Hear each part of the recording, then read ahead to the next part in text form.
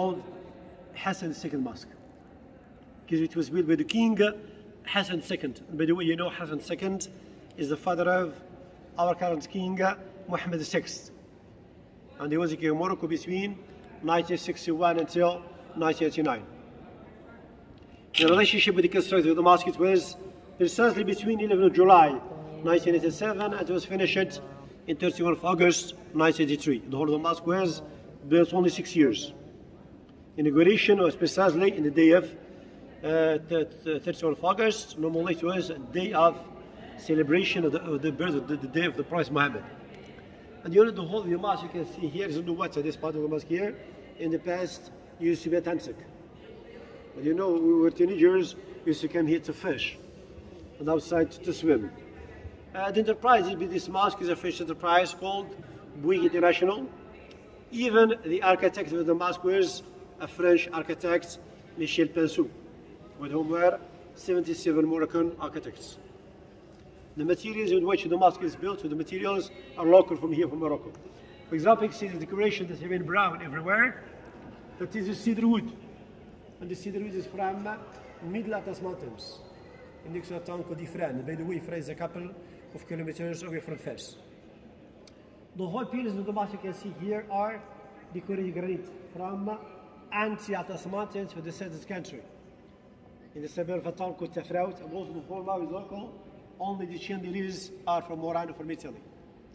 And about the capacity of the mosque, it is 25,000 persons inside, and outside it is 80,000 persons. And you can see here, ladies upstairs, here, and downstairs the men. Of course, you know, whenever we look at our prayers, we have to face the direction of Mecca.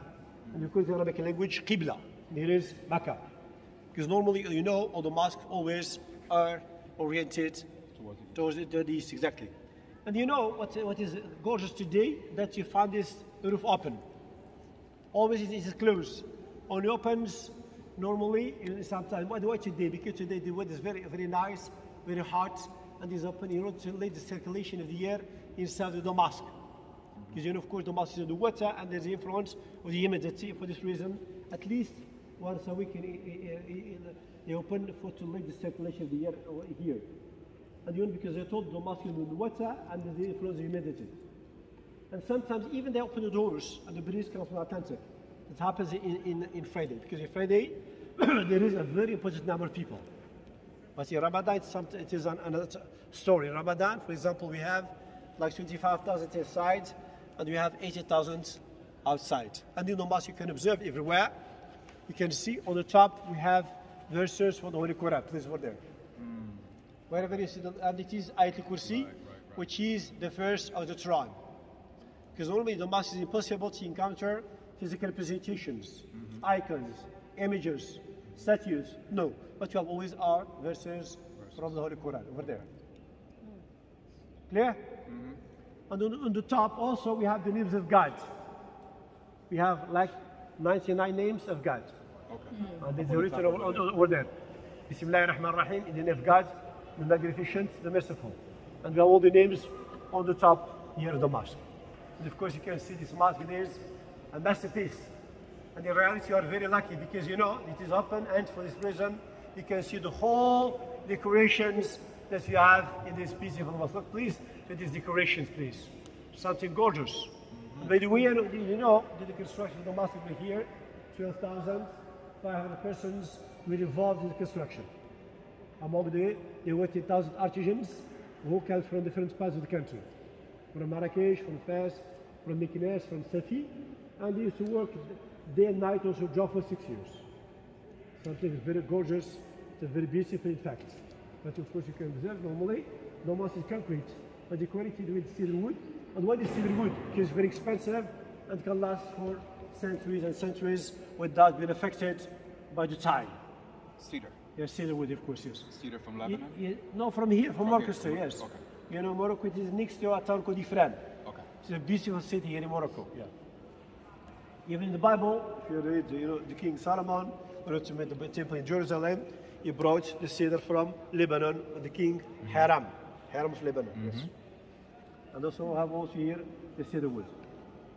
Very clear? Nice? So, prayer and worship is held here on Friday? Of course, that lady, we have always 5 prayers held here in the mosque. In front of it, they have the place where the worship, the prayers are held. But here in Friday, we have like more than half of the mosque is full of people. Between like 12,000 to 15,000 persons are here in the mosque. But in Ramadan, it is another story. 25,000 inside, and outside it is 80,000. So what's behind these doors? Are these doors where the gentlemen... I'm sorry, I forget my... okay. It is only open whenever the king comes here. He comes, he's open sliding, and the king with his guests, they pass in the center. This part of the mosque in the center for the king, as the king, going until he reaches the mihrab, which is in front. I'm going to sit next. So it's a royal entrance. Yes, exactly, sir. Yes, exactly, the gentleman, yes, of course. Okay, yalla, come please, follow me, yalla. How often does the king come? Normally, the king comes here. It depends on the situation, of course, you know. But generally comes in the day of 27, because it's the day of the revelation of the Holy Quran. It is Laylatul Qadr, which means night of destiny, to celebrate this night, this holy night. Muhammad VI, his name is King of Morocco since 1989, and his father is Hassan II. He was the king of Morocco between 1961 until 1989. And the grandfather of Hassan II, of Muhammad VI, Muhammad V, was the report in his name. He was the king of Morocco between 1927 until 1961. And by the way, you know, Muhammad V is the father of the independence of Morocco. And he's beloved by all the Moroccans. You know, the kings, all the kings of Morocco are beloved by, you know, our king is beloved by everybody because in fact he's a very good person.